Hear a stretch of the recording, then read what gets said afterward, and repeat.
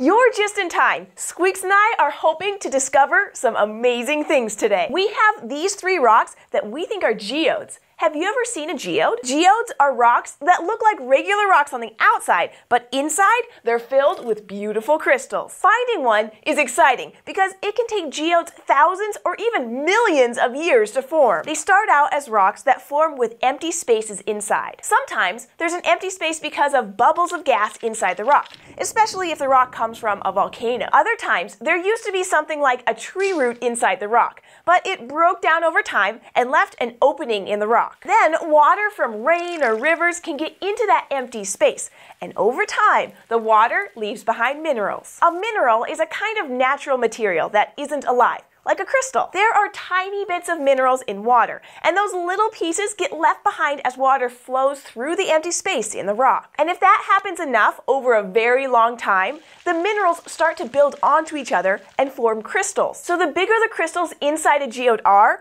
the older the geode is. Our geodes look pretty small, so if there's any crystals inside them, they'll probably be pretty small too. What do you think, Squeaks?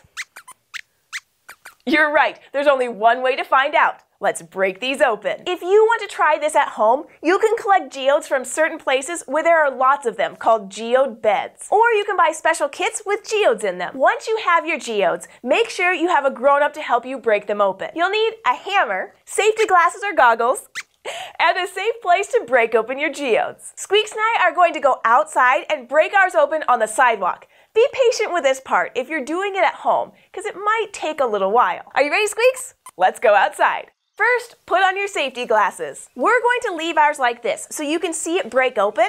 You'll want to hit the geode with the pointed back part of the hammer so that you break the rock in half instead of just smashing it to bits. It might take a few small hits. Oh, there it goes! Is it a geode? Oh, look, there they are! You can see the crystals inside have formed. Let's smash the other ones and see what's inside them. Oh, look, these have bigger crystals. So this geode must have been able to collect minerals longer than the other ones. All right, let's try this last one. I'm gonna go ahead and use the flat side of the hammer and see what happens. Oh man, it smashed it to bits. So if you're gonna use the flat side, be careful. That was so much fun, Squeaks. Where should we put our pretty new geodes? That's a great idea. We'll put them on the bookshelf in our library. Thanks for learning about geodes with us. We want to also thank Google Making Science for helping us make this video about these awesome rock formations. If you break open your own geodes, send us a picture to kids@scishow.com. Thanks, and we'll see you next time here at the fort.